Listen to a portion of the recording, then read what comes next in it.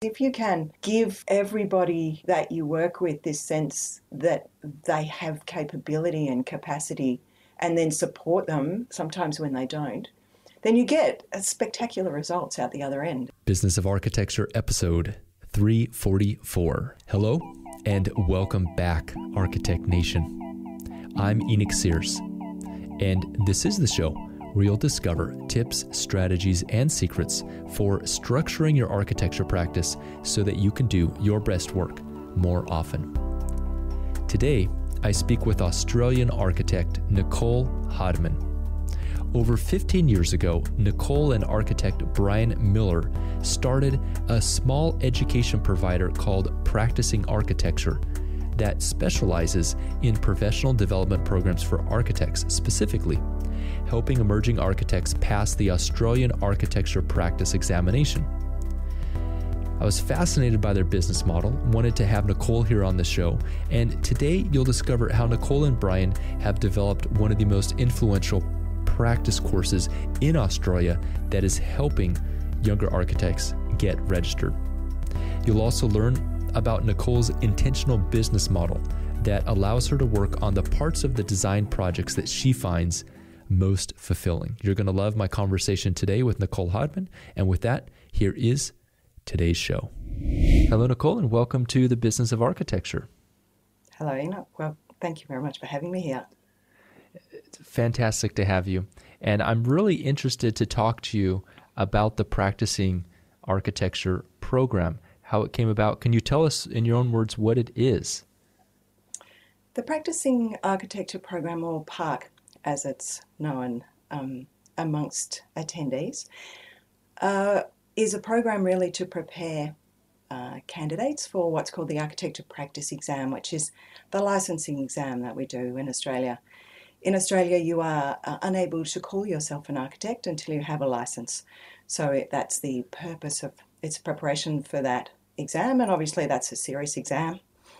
And the last professional step for most people, because people may go on to further study and things, but this is their ticket. That's it. They've done everything. They can tell their mum and dad they finished it and hang the certificate on the wall and they're done. So there's something lovely about being part of that. So that's the purpose of the tutorials and what they're for.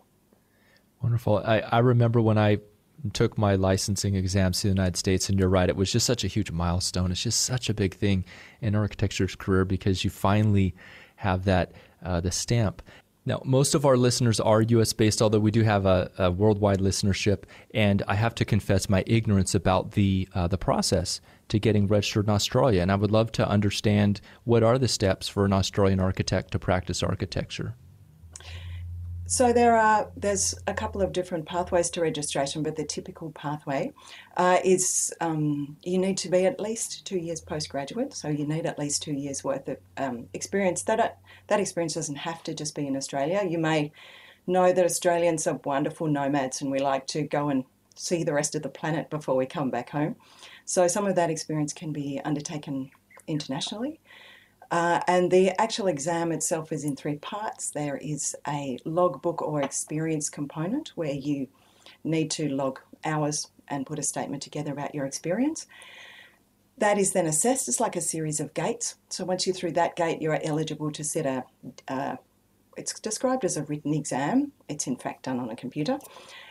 So there's a textbook exam that is closed book, and then there is an interview. So the third step's an interview, and once you've done that interview with 2 sort of senior members of the profession, then you are entitled to register. Now, Australia is a federation of states, so we have state-based registration, and in order that everyone doesn't go mad, they've got one single process, and once you have gone through that exam, you are then have the eligibility criteria to register.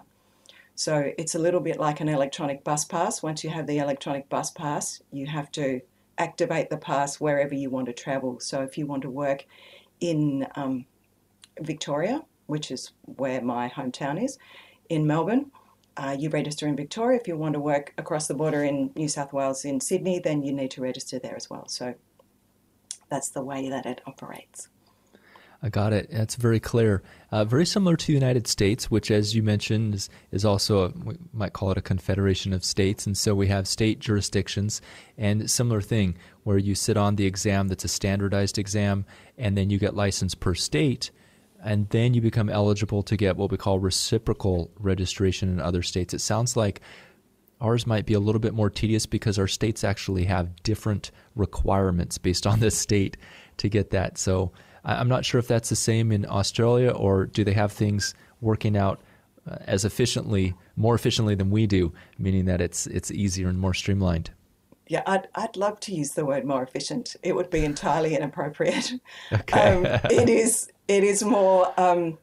So each jurisdiction, each state has a registration board, and that registration board sets the rules of registration in that state. They're fairly similar because essentially those boards, much like the US, are consumer protection boards, and so they are interested in making sure that the consumer is safe. They're not really about architects, though we like to think they are. So the purpose of that, so the rules that they have cover similar things. Like they want all of the architects to have some kind of professional indemnity insurance so that if they make a mistake, then the person who's affected by that mistake can recover financially. And it's not reliant on whether the architect themselves have money behind them. So your insurance is required, professional development is required. We've just recently had, in the last couple of years, a few buildings in Victoria, as they have around the world, catch on fire and crack and do things that aren't good for the consumer. And that generated the requirement for a building competence report that was put together a couple of years ago, and there's been some knock-on effect of that to do with the state and federal legislation changing and tightening up, so that I think we'll see much more uniformity, but it is much like the states, not the same everywhere. I see. Okay. So you mentioned that the first step would be, after graduation, would be cataloging the time spent in the profession in a logbook of some sort, and then that there's a review process, and you mentioned different phases for that. The last one being an interview, the second one being the written portion, as you mentioned, on computer, and the first one I assume was the experience requirement, correct? Who sits on the board of review, or who are the people that are actually reviewing, for example, the experience? Are these volunteers, architects, or are these professional people on the board? So there's a couple of, in order to make this single pathway, all of the boards created a body that doesn't have any legal teeth, but it is an organisation that sets up the pathway on behalf of all the boards. And then all the states and territories have I'm going to call them paid volunteers. They don't get paid anywhere near what they're worth, but they have a convener of examiners, as they call them, for every state and territory.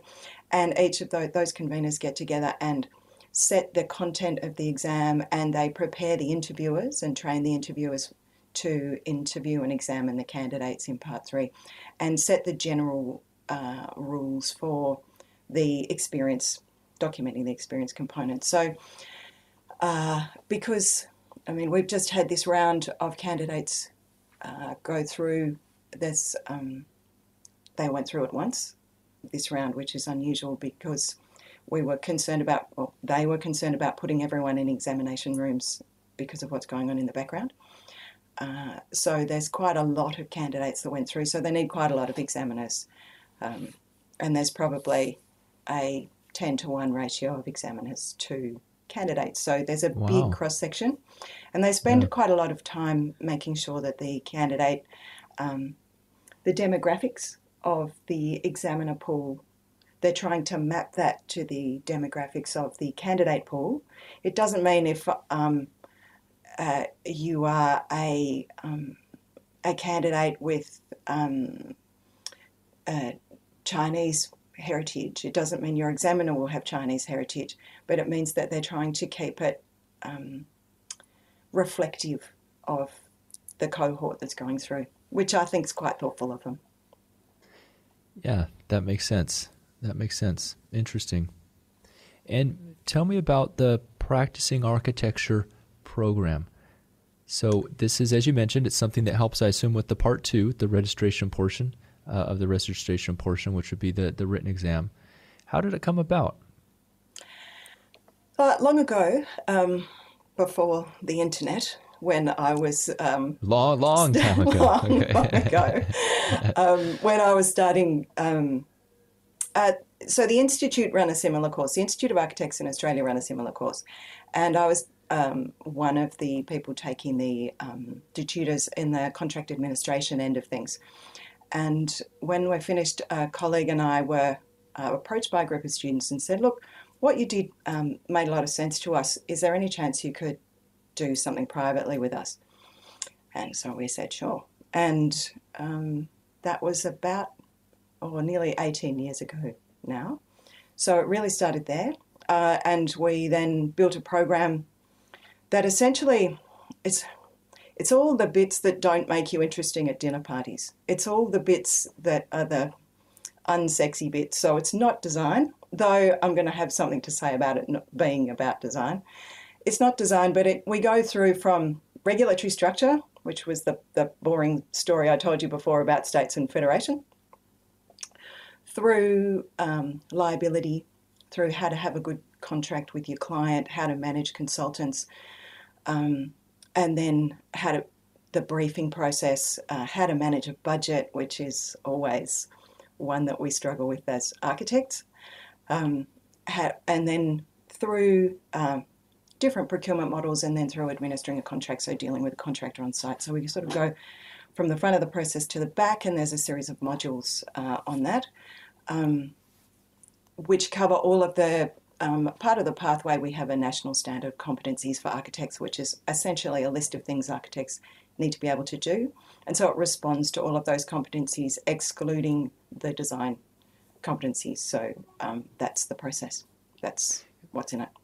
Got it. And is the design competency, is that tested in any way?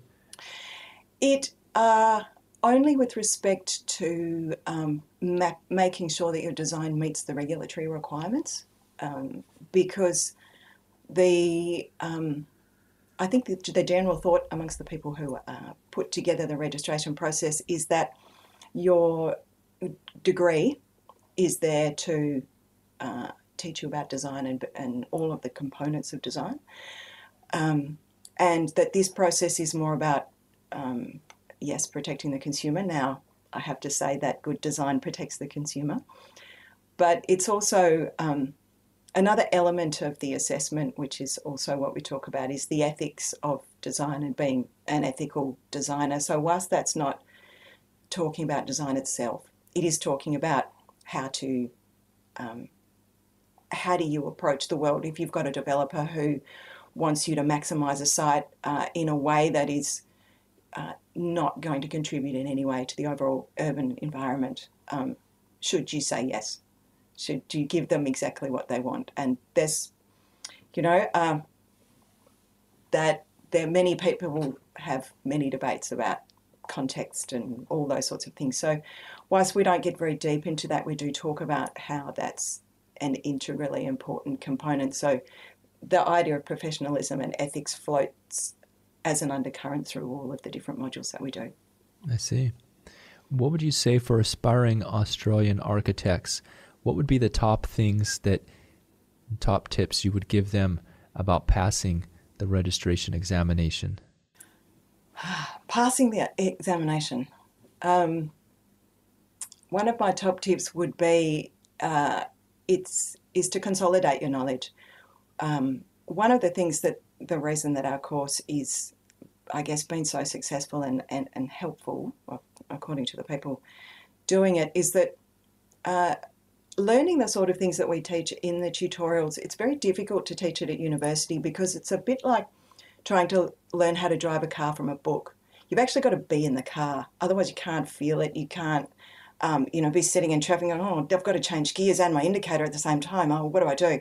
So I think that you need to be in it. You need to be driving the car for a bit before you attempt the license. You need to really have put yourself in that role. And that's not always easy because you're not always the master of your own destiny when you're young and you're starting off in a practice. So I think that there's something about not getting too distracted about working for famous people, I think would be one of my top tips, because one of the things... What do you mean by that? Yeah, what do you mean by that? One of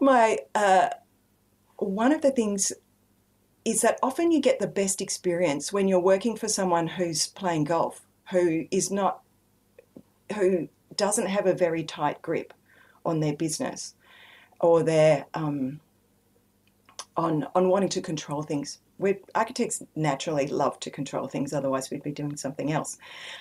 So if you have someone who is very controlling at the top of the overall business, it means that you often can't wriggle outside of where you've been located in the business, and that means you get a particular kind of experience, and there's not a lot of diversity in that. So my suggestion would be certainly work for famous people. It's very exciting, but also work for some people that aren't sitting under an enormous brand, because they may be operating in a different way, and that getting that diversity of experience, I think, is really important. So don't rush. Try to get a diversity of experience and in a diversity of procurement models. So that means that you may be located, sometimes the client may be your client may be the building owner or the person who wants the building. And sometimes it's really good to work for the contractor, to work contractor side, just to see how, why is it that contractors in Australia call architectural drawings cartoons? Perhaps it's a good idea to get behind there and work out what's the contractor's agenda, what do they care about, and then something I like to call the architectural design Trojan horse. If you can have something that looks like something the contractor wants, but have tucked inside of it some really nice design, then you can get really nice design and what the contractor wants at the same time. So seeing from the other side, I think, has value as well. So many different goggles, I think, gives young architects an opportunity to also see where they want to fit into the world. As you know, we're all different shaped jigsaw puzzle pieces, and if we can find our spot in the jigsaw where we're natively happy, then we don't have to struggle quite as hard as one might otherwise. Yeah, and I'm just curious, speaking of the jigsaw puzzle, if you don't mind sharing, where have you found yourself to fall within that puzzle? Well, something I learned about myself fairly early on. Architecture takes a very long time, and it's quite easy to get project fatigue on one project. So particularly working on big civic projects, which I find very interesting, the more complex the better.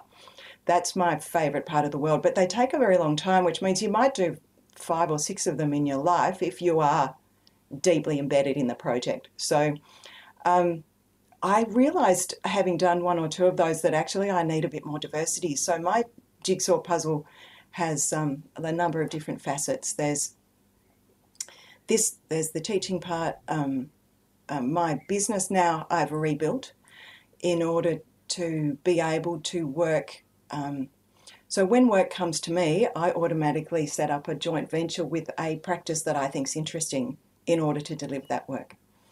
And the reason that I do that is because I want to be around a diversity of minds and a diversity of approaches. And I find that for me, it means I can mix up that project fatigue, because I'm not working with the same team all the time, or the same mindset, or the same approach. And so that's, I guess, a combination of being able to do that, and then that gives me enough room to be able to teach and work on another little project that I'm doing with a colleague of mine who did some work at Harvard in your part of the side of the world on manufactured housing, and how manufactured housing may be useful for providing housing at a lower cost point. But that's very embryonic, and a lot of people are looking at that. Got it. Do you care to share more, or is it trade secret information that we can't talk about now? I'm curious about that venture. It's really about, and I'm sure that it's what everybody's thinking about at the moment, so it's not a special secret. It's really about the idea of creating a kit of parts where you can jump on a website in the same way that there are websites where you can build your own website. The idea of jumping onto a website and being able to build your own small building and then have it delivered in pieces and able to be erected in a way that if you want to then change its function later down the track, you can take parts out and put parts in. And where it originally started was talking to the government in Timor-Leste. They had a big building program, and one of the things that was how do you create dwellings that are sensitive, that are relevant to the community, rather than just buying a flat pack house from any manufacturing location on the planet and then delivering it and say live in that. It's about interacting with the community in a way that if you have a kit of parts, then some of those parts might have been created locally. It means that it's fairly light and can be delivered in whatever size component you want to deliver it in. So if it's a site that's very remote from large construction, you can break the parts down, manufacture the parts in smaller parts and get them delivered on smaller roads with less infrastructure. And the idea is you can go ahead of infrastructure, and when the infrastructure comes, you dismantle that piece and then rebuild that piece to then key into the infrastructure. If the infrastructure is relevant culturally, if it is important to, so it's another whole long conversation, but that is, that's the concept that we're working with, and we've had a go at starting a few of them. One of the obviously complexities working in areas that don't have existing complex construction industries is there's all sorts of other things that are nothing to do with the construction industry that get in your way, like civil unrest. It greatly interferes with progressing those sorts of things. So for me, that one is very much in the background because it's going to take the rest of my life for that to make any kind of sense. Yeah, that makes sense. I'm really intrigued by the business model you mentioned. That was I feel like a little gem that we got there, where you like to JV with different firms. Help me understand that I understood it correctly. So when you get a project, you pick a firm to JV with, and then what part do you play in that JV? Can you tell me a little bit how you structure that? I find that's a fascinating business model. Sure. The way that I structure it from a business point of, from a contractual point of view first, the less interesting bit, is we either set up a joint venture agreement or we subcontract to each other. And that's done in a way where the subcontracting arrangement is essentially not a public arrangement. The public front of it is we are working together in association. And so that just keeps the liability legal side of things simple. So if it's a larger project, we'll get a JV agreement written up. But if it's a smaller project, we'll just subcontract to each other because that's inexpensive. And then essentially I have this wonderful situation where I kind of get to do the bits I like because I'm bringing the work to the business.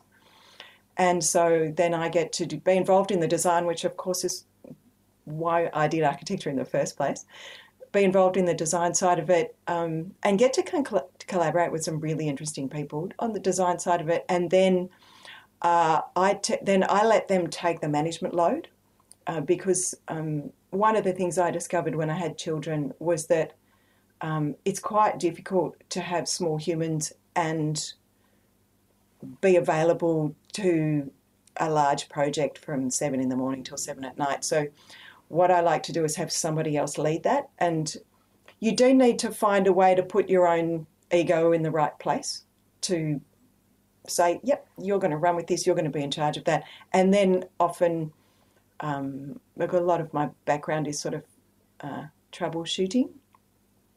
Have been described by others in the industry as the kind of architectural Mr. Wolf, where someone will come to you and say, I've accidentally blown this guy's head off in the back of my car. From an architectural point of view, could you help me fix it? So then I troubleshoot basically through the process and be the reference point if things start coming off the rails. And so check in with the project meetings, but otherwise be available to the team to guide them and assist them, essentially mentor them through that bit, because I like that. I don't mind not being at the front. I quite like lifting from underneath and being able to go, yeah, you guys do a great one, because if you can give everybody that you work with this sense that they have capability and capacity, and then support them sometimes when they don't, then you get spectacular results out the other end. It's really, I find it much more exciting than being the person who was at the front. And I no disrespect to people that like to be at the front, but I really enjoy that high tide raising all ships idea. And I guess that sits underneath PARC as well. PARC, wasn't really started as a business. It was started as a way to lift the industry up.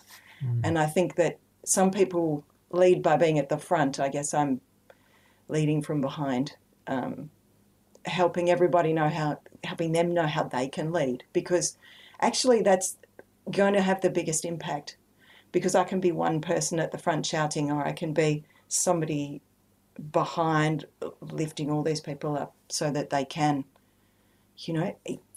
incrementally make better architecture, sort of Fred Hollow's one set of eyes at a time. Let's get you good at it and pop you out there. Let's get you good at it and pop you out there. So, yeah, so that's the model. I think I might have wandered off. I love it. No, absolutely. Fantastic. Very fascinating. I'm really intrigued by that. Sounds absolutely interesting. And I'd love it if hopefully some of our listeners see the benefit of doing that, where if they can get good at bringing in certain kind of project types, they can pick and choose the fun parts and get the opportunity to work with local firms as friends and not as competitors. I mean, it sounds absolutely fantastic. I love it. Yeah. I really enjoy it. It's great. Concerning PARC, you said it wasn't started as a business necessarily. It kind of happened to help support and be that you have a heart for mentorship, I'm sure, being able to help and support people from underneath or behind, as you say. But has it been a profitable and successful business? Is that a... Yeah, I mean, it has in the end, essentially. I mean, it's a funny business. I guess it's what I call a compression business. It's gone one brick on top of the other brick, because it wasn't something that I was growing actively, deliberately. It was something that was on the side. I had a big job, and there wasn't a lot of room for it. But it just quietly got bigger and bigger and bigger. So now we see just a bit over half of the Australian graduates. So that's a reasonably big group of people, and I suppose people from time to time point out a reasonably big sphere of influence, which is a little bit terrifying. But that means that, there wasn't, it is a business. What's great about it as a business is, from a cash flow point of view, the money comes in at the beginning, and every single business person will know that cash flow is everything. So it's wonderful from that point of view, because that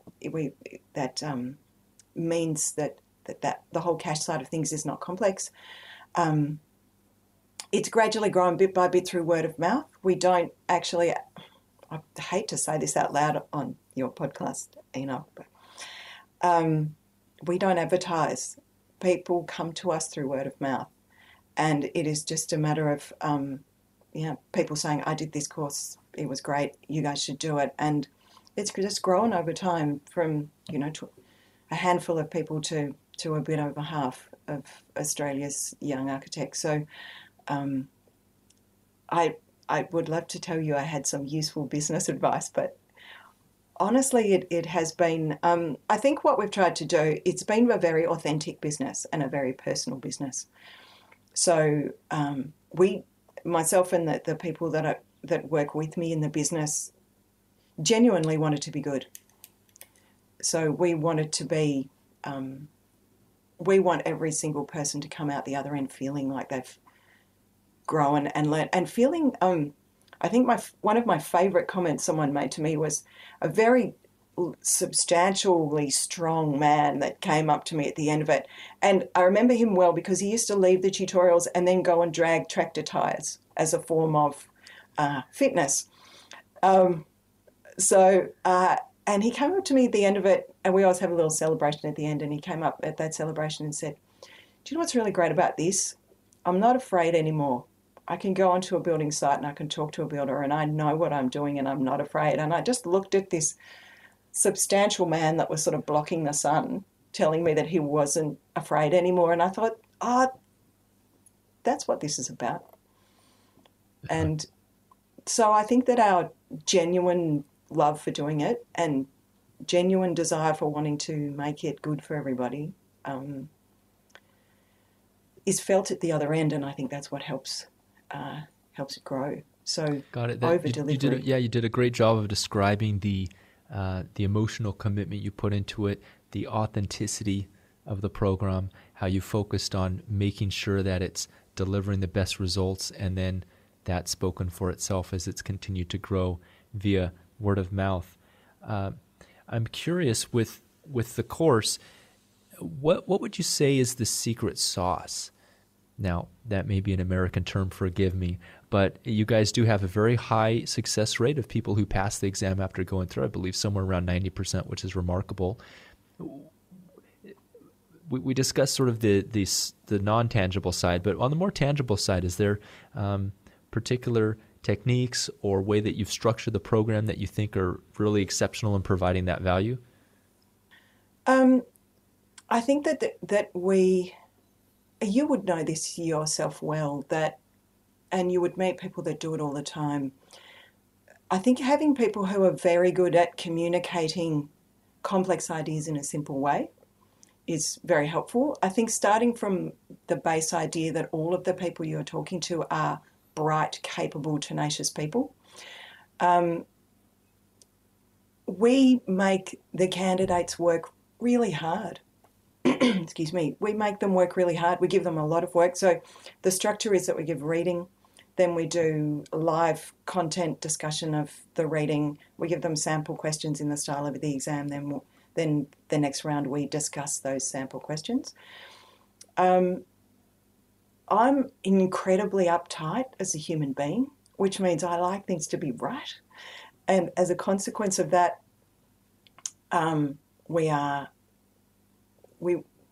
the information that we give is as relentlessly up to date as we can make it. It's always, so we don't pre-record things because we're concerned that they will become out of date. Now, again, from a business side, it would be much more efficient and profitable for us to record them and have them as a sort of self-taught thing. But we actually think there's something about putting the humans in the room together that does something, there's a kind of camaraderie that's created. So we did some research long ago about how bright people consume information and retain it. And one of the things that's tricky about what we have to do is it's not about learning the Latin names for all the muscles in the body. It's not flashcards at dawn. It is a lot of understanding of legal, contractual management machinery, and then knowing how to operate that machinery in the way to make it do what you want it to do and manage risk in the way you want it to manage risk. So we've got a lot of understanding that we need to get into people rather than a lot of rote learning. And we also, I guess we focus on the things that we know. We've done it for so long now. We know the things that candidates struggle to wrap their minds around. Not because they're not bright, just because nobody's ever explained it to them in simple terms. So as far as secret sauce, relentless kind of updating and attention to detail, a gentle humour, I think, and an expectation that your audience is already really bright means that they come with you. I think it's a little bit of a hearts and minds exercise to say, I know this doesn't sound fun, but architects are also curious. So something that sounds like it's not very interesting, if you put it, put it to them in an interesting way, they're like, oh, how does that work?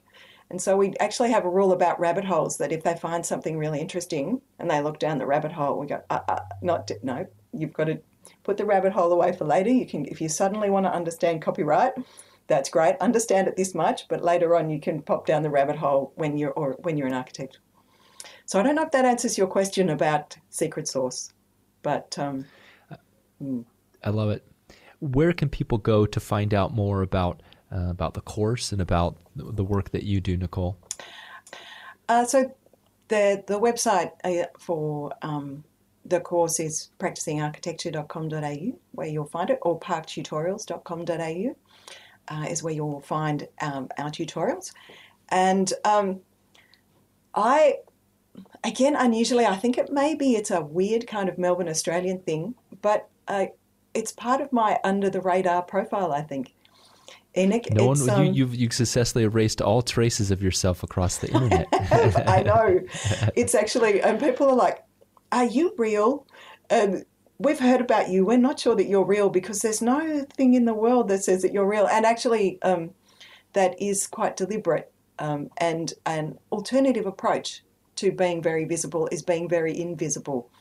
And that is, I guess, my point of difference. So the people that I meet take me as I am, rather than as an imagined way of who I might be. I love that. And it's a great object lesson in that there's many, many paths and many ways of being in the world, and you can have success in any one of them, right? So fantastic. And thank you for being on the show today, Nicole. Really appreciate you coming on and sharing your expertise with us. Thanks very much for having me. It's been wonderful. And that's a wrap. If you enjoyed today's show, please head on over to iTunes and leave us a review. I read every single one. Also, I'd love to get your feedback on this particular episode or the show in general, as well as your recommendations. You can reach us by emailing podcast@businessofarchitecture.com. This podcast is brought to you by Business of Architecture, a leading architect business consultancy. Access our free training on how to structure your architecture firm for more freedom, fulfillment, and financial success by going to smartpracticemethod.com. The views expressed on this show by my guests do not represent those of the host, and I make no representation, promise, guarantee, warranty, pledge, contract, bond, or commitment except to help you conquer the world. Carpe Diem.